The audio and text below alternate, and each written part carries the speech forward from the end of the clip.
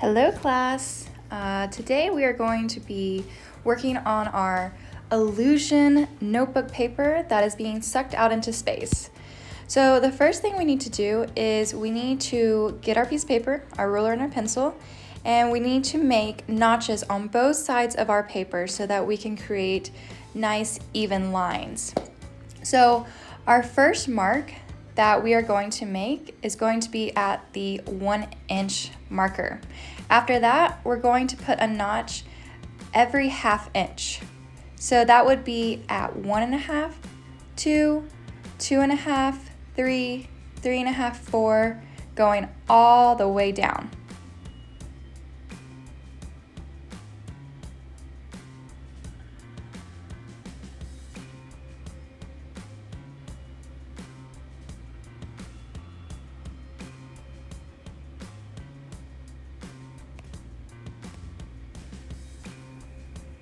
All right, we are not going to move our paper or our ruler. Don't flip anything around, just move your ruler to the other side of the paper and you're gonna do the exact same thing. So a mark at 1 and every ½ inch going all the way down. So now we are going to connect those dots starting at the first 2 notches at the top of the paper, working your way down. This is so we can create lines that are a ½ inch apart going all the way down to create that notebook look. Now we need to make a 1-inch mark on both the top and bottom side of your left-hand paper to create that line that notebook has. Now we need to create a random shape. It doesn't have to be anything specific and you don't have to have the exact shape that I did, but we just need to create a shape that is large, going from the top of the paper to the bottom and from both sides, that is created from 90-degree angles, meaning you have a bunch of squares and rectangles kind of connected together. Maybe imagine that you lost a game of Tetris and this is the shape that's in the middle.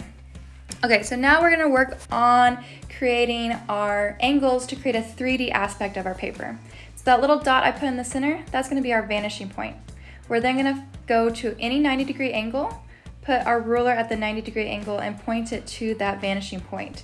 See how I'm lining those up? You then put like a little notch, and that is where we're going to put that 3D piece of paper. So you're gonna go to every single notch. If you look at this one that I just did, if we were to put a notch there, it would look like it's going on top of the paper. So all of our notches need to be going into the hole where space is going to be. So just think of that when you're checking all your notches. So just watch as I go around. I'm checking each 90-degree angle that I have to see if I can put a notch there. And it will, as I go around, everything will point to that one vanishing point. That means that when we're looking at that point, if it were to go infinitely back into space, everything would vanish into that point. All right, so once you have gone around to all of your 90-degree angles, we now need to connect all those notches together. If you see this first line I did, it didn't have a notch, so I just went straight, it didn't have a notch down at the bottom, so I just went straight down and didn't connect it to anything. So that's what you'll do if you don't have 2 notches to connect. You just draw a straight line right into the line of your shape.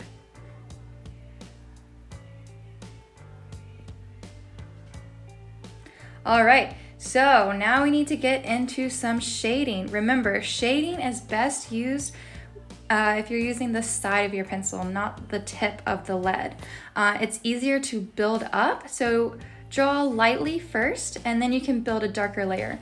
We want the darkest point to be where our black hole, where the space is going to be, so that we can create an illusion that it's darker in the background. So you're just gonna go around and shade all of your edges. And after that, we're going to create a few little blocks that look like the paper kind of exploded out of the hole and is being sucked out into space. So what you'll do is you'll just figure out where you want those random rectangles or squares and just add those. Using a ruler is best because you can get a nice straight line.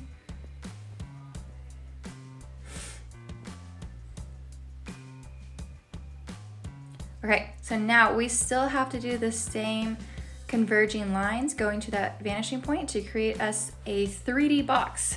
So it looks like that paper is still 3D, but just floating back.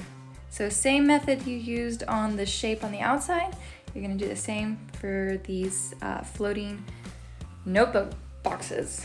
And then again, same shading.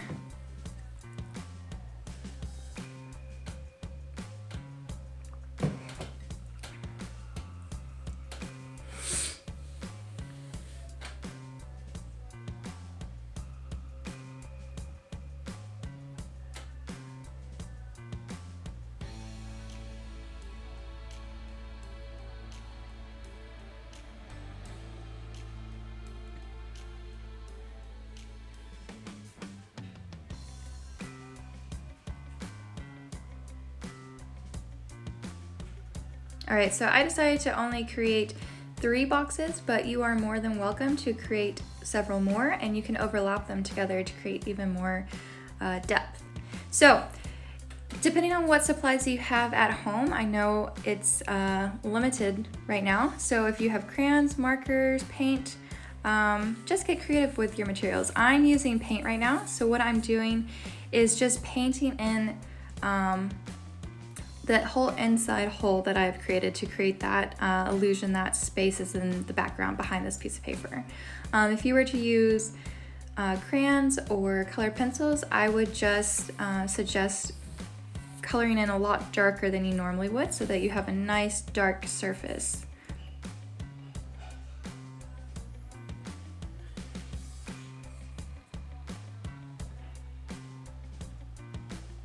Make sure you don't paint over any of your shading.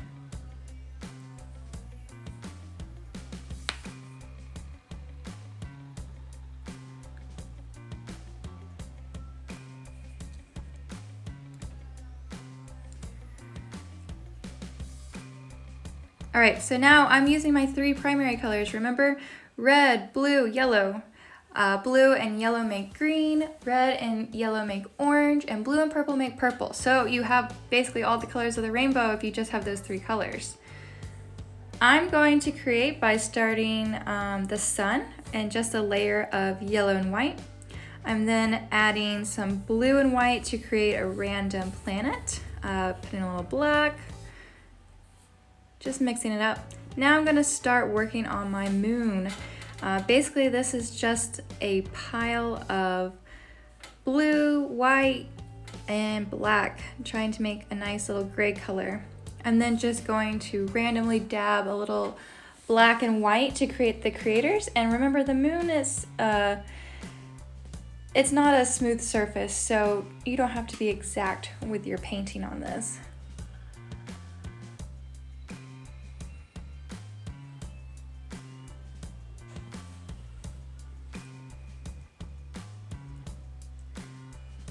All right, so I'm just working on making that one planet a little brighter, adding in some whites, a little more blue.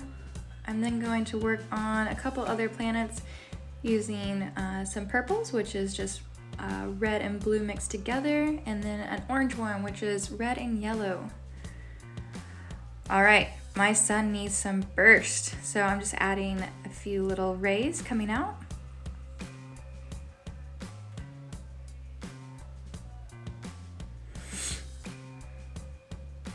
All right, and coming up is the really fun part. So I just dipped my paintbrush into some white paint, and using my finger to tap it, I am creating all my beautiful stars. This is what really makes it look like a galaxy in space, and it's super fun to do, but make sure that you aren't too messy. So now I'm using a bristle brush, which is just a short bristle, and I'm dabbing purples and whites to kind of create those Milky Way colors. So this is really, there's no correct method to it, just make sure you have a ton of paint on your paintbrush so that you don't have globs. Maybe you can dab it in on a paper towel to get a little bit of the excess paint off, but just have fun with this part. Now I'm adding some rings to my planet, give a little more je ne sais quoi to them.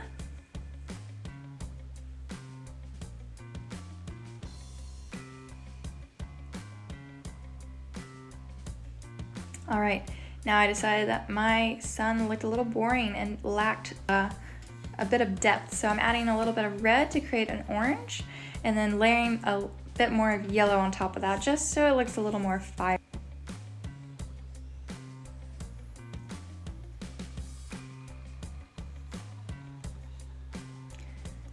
All right, the last thing we need to do is add that 3 section onto our note.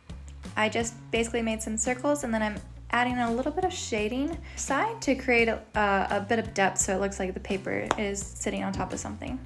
And there we have it.